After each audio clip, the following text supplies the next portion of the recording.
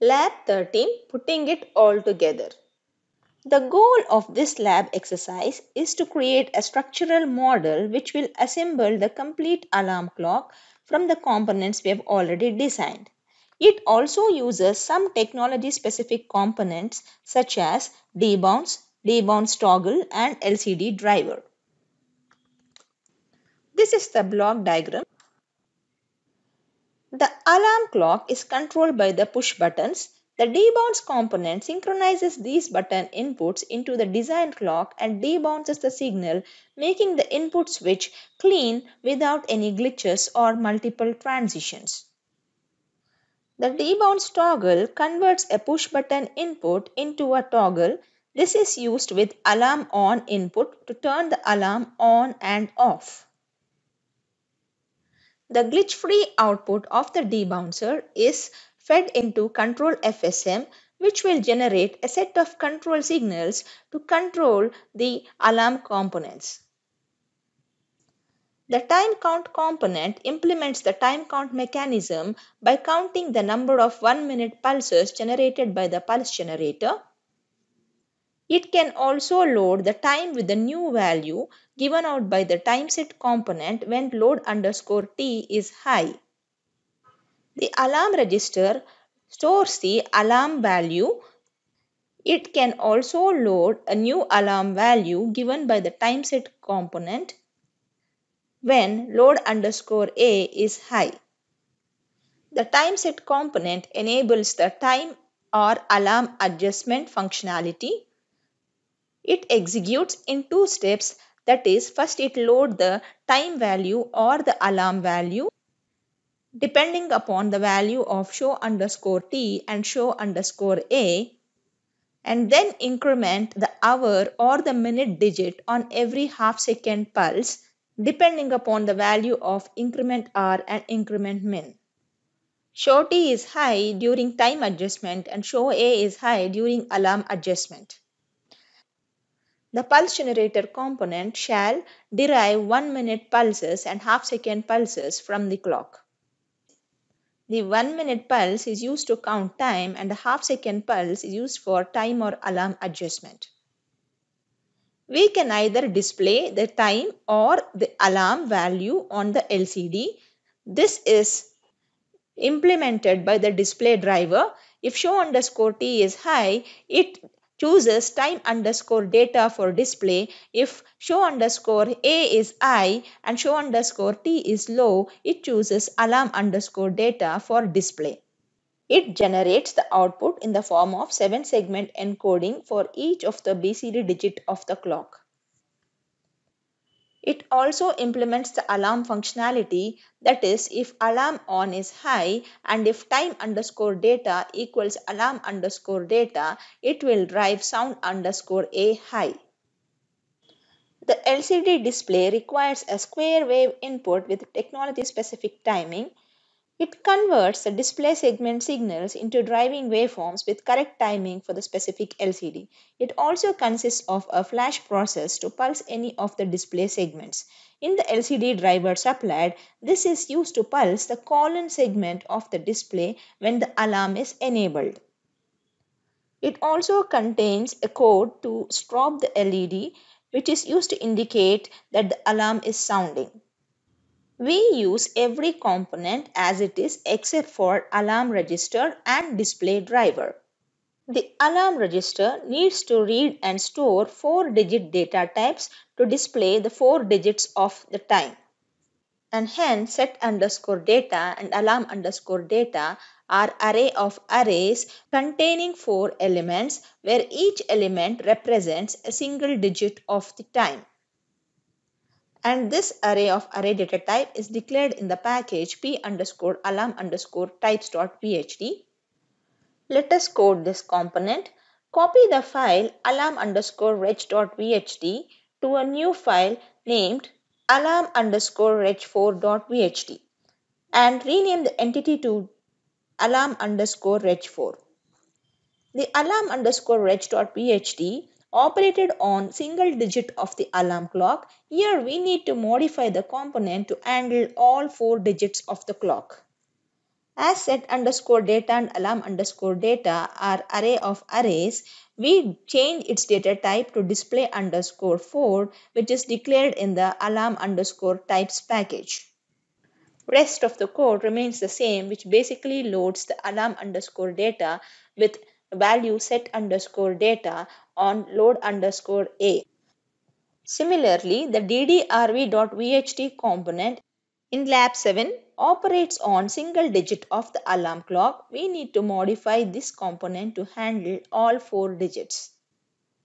For this, we need to modify the data type of set underscore data, alarm underscore data, time underscore data, and display from 4-bit standard logic vector to an array of array containing 4 elements, each element representing a 4-bit array, which is declared as the enumerated data type display underscore 4 in p underscore alarm underscore types package.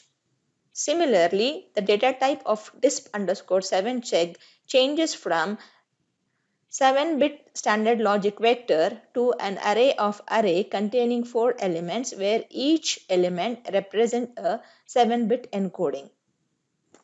Copy the file ddrv.vht to a new file ddrv4.vht and modify it to handle all 4 digits.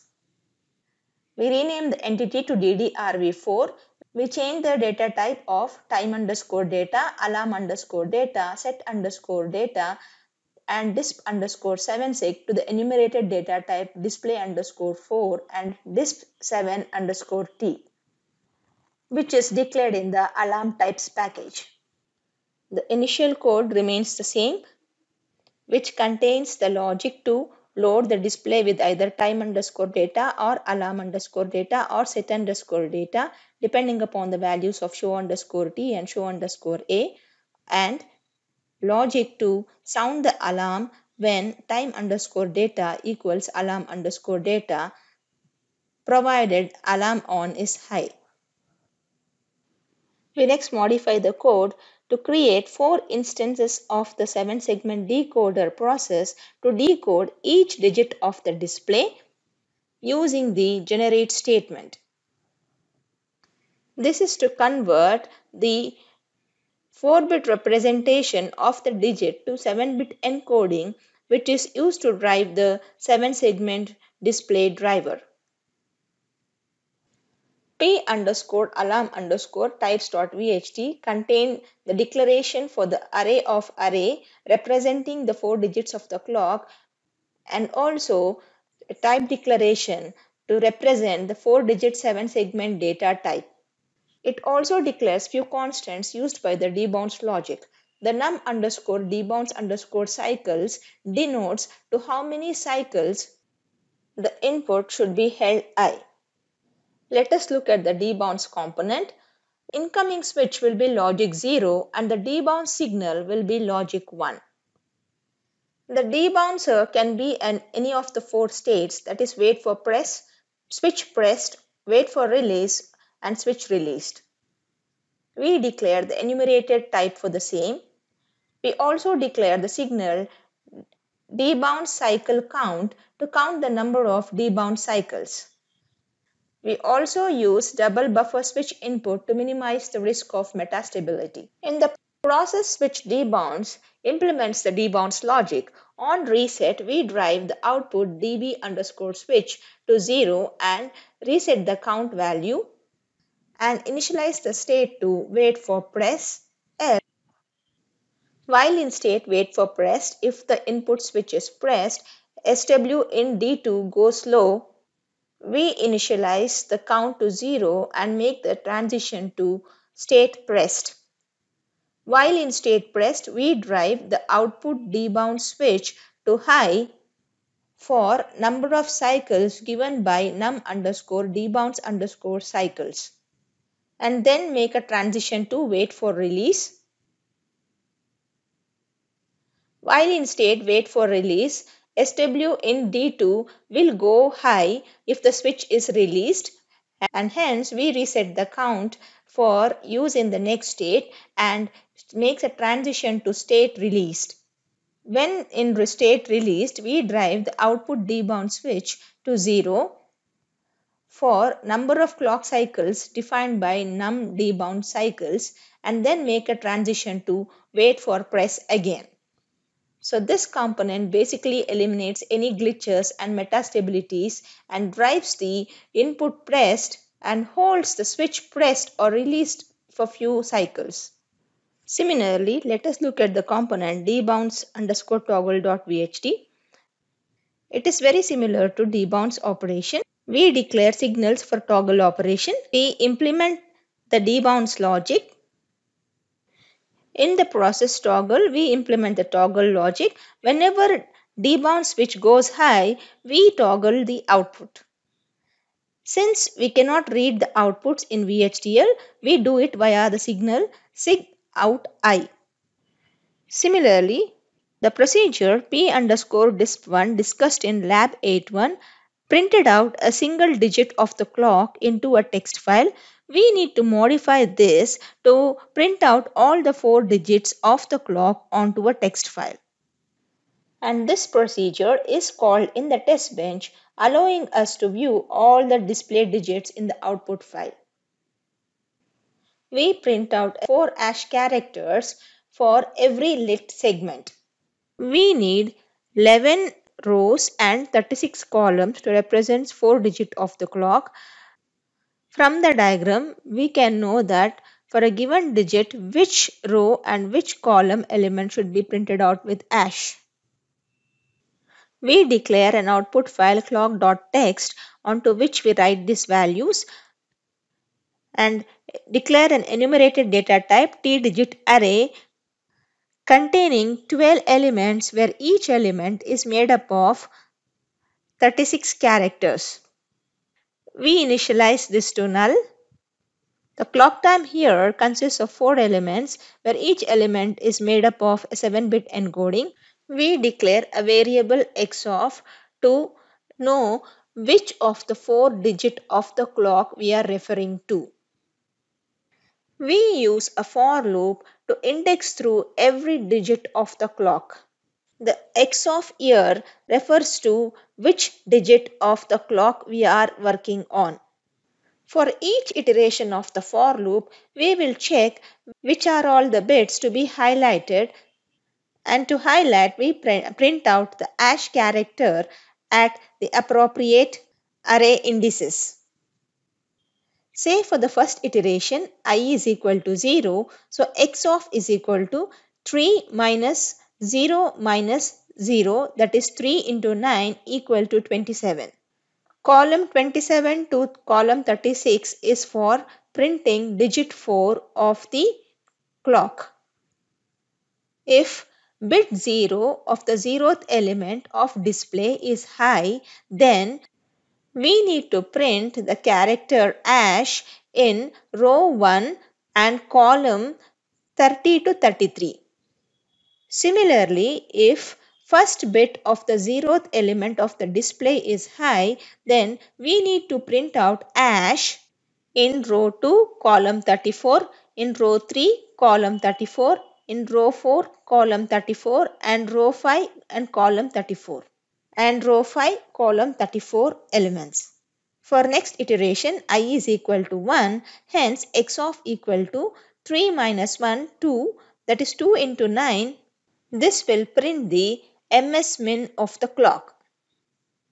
Now if the 0th bit of ms min is high, then we need to print the hash character in row 1 column 21 to 24. So we assign the string seg to this.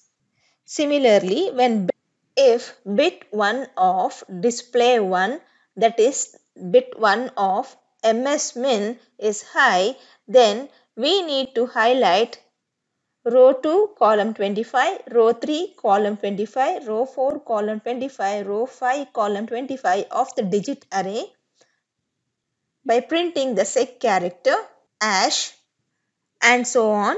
Finally, we write out the value of the digit array into the text file by executing the write procedure call within a for loop. Let us now create the structural model. Create a file alarm underscore clock.vht with entity alarm underscore clock along with its port list. We display the output on 4-digit 7-segment LCD display. This has 3 decimal point MSHRDP, LSHRDP and MSMinDP and also a colon between the hour and minute component of the time. We flash this colon when alarm is set. LCD COM1 and LCD COM2 are the reference clock for driving the LCD. And there are few more control outputs either connected to ground or VCC. We see that we have declared the component debounce toggle, control, pulse generator, time set, time count, alarm reg 4 and DDRV and LCD driver. Declare all the local signals. We declare extra LCD display segment colon all MSR decimal point, LSR decimal point and MSmin decimal point. We also declare signals LCD in and LCD out, which are the aggregates of the 4x7 segment digits plus the colon and 3 decimal points. Concatenate show alarm min R and alarm on and assign it to the switch in of the debounce logic. Instantiate a debounce component for each of show alarm, minutes and hours push button inputs. We can use a generate statement to instantiate the debounce components. We will need to concatenate the inputs into a vector and then we can use the generate loop variable to index the vector and connect each input to an instantiation. I equal to 0 refers to show alarm and hence assign it to the debounce toggle component. For every other signal, we use the debounce component. We can also use if generate statement to instantiate both types of debounce component in one generate.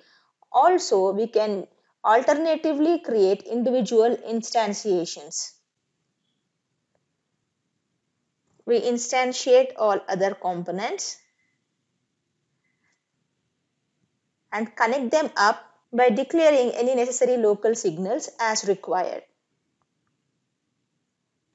The outputs from the display driver are concatenated together with 3 decimal points which are set to 0 and the alarm on signal into a vector named LCD in. Disassemble the LCD vector for output. The test bench is provided in the file t_alarm_clock.vht. It also contains code to extract the display digit from the LCD drive signals. Declare the package p_disp4 and alarm_types. Declare the entity tb_alarm_clock. Declare the component alarm_clock along with its port list. Declare the local signals. Instantiate the alarm clock component. Generate the clock and apply reset. We declare the signal disp LCD and disp bin representing the 4 7-bit segment digits. Concatenate the outputs and assign to disp LCD signal and then we XOR it with LCD_COM1 in the for loop to convert the display segment signals into driving waveforms with the correct timing for the specific LCD. Build the 4-element array of the 7-segment encodings and call the procedure disp4 which is declared in the p_disp4.vht file to print out the output onto the text file. Convert the 7-segment encodings into BCD encodings for better readability. We will use these signals to observe the behavior in the output waveform. We also have a process to check the connectivity issues. For this lab, we will check only the basic time counting of the alarm clock. Therefore, the push button inputs are kept at 1 and only the clock and reset are driven with waveforms. In the next lab, we will test the full functionality with the sophisticated script driven test bench. Also, in the file alarm underscore clock.vht, we see that we have assigned sound underscore A to LED enable. Hence, when time underscore data equals alarm underscore data, the LED will glow. Let us run the simulation by executing the xrun command along with -GUI option. Select the top file, send to waveform window. Here the clock is generated infinitely and hence we need to specify the time for which the simulation has to be run. It takes 7680 clock cycles to constitute 1 minute. There are 60 minutes in an hour and 24 hours in a day. Hence, given a 10 nanosecond clock period, the simulation has to be run for at least 10 into 7680 into 60 into 24, that is equal to 112 milliseconds. Let us run the simulation by executing the run command in the console window. Depending upon your tool, it takes several minutes to run this simulation. We see that the simulation stops at 112 milliseconds. Let us observe the waveform. Adjust the time scale and zoom options.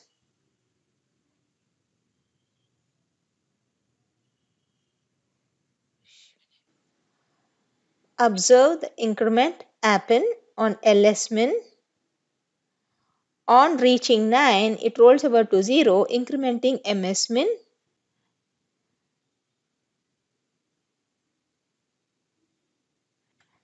We can check the increment happen on MS-min. On reaching 5, it rolls over to 0, incrementing LS hour.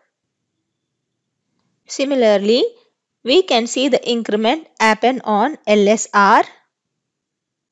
Similarly, we can see the increment happen on LSR and on reaching 9, it rolls over to 0, incrementing the MS hour component. Similarly, we can see MSR component incrementing up to 2 and then rolling back to 0. We finally observe the rollover happen from 2359 to all zeros. This verifies the functionality of the design. We can also see the output in clock.txt file. We see that the time increments. Here we see the rollover happen from 09 to 10, indicating the LS-min rollover.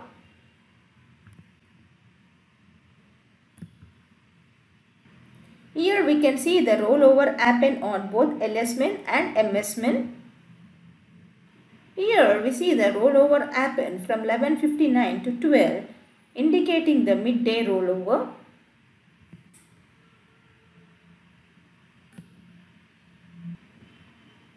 We see the time increment in a linear fashion from 0000 to 23:59. Finally, here we see the time rollover from 23:59 to 0000, indicating the midnight rollover. We could observe this rollover because we ran the simulation for at least 112 milliseconds.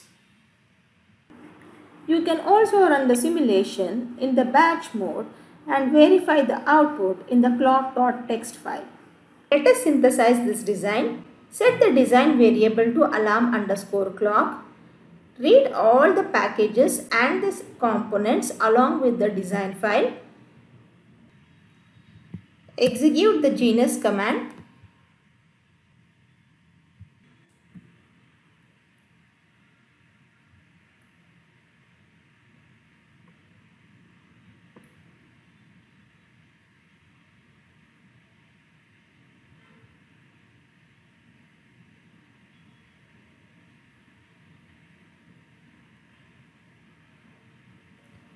Click on the top file, send to the schematic pane.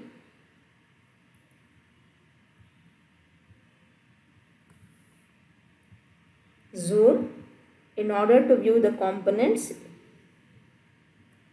We see that the alarm clock design consists of time set component, time count component, alarm register component, etc. interconnected to form the final design.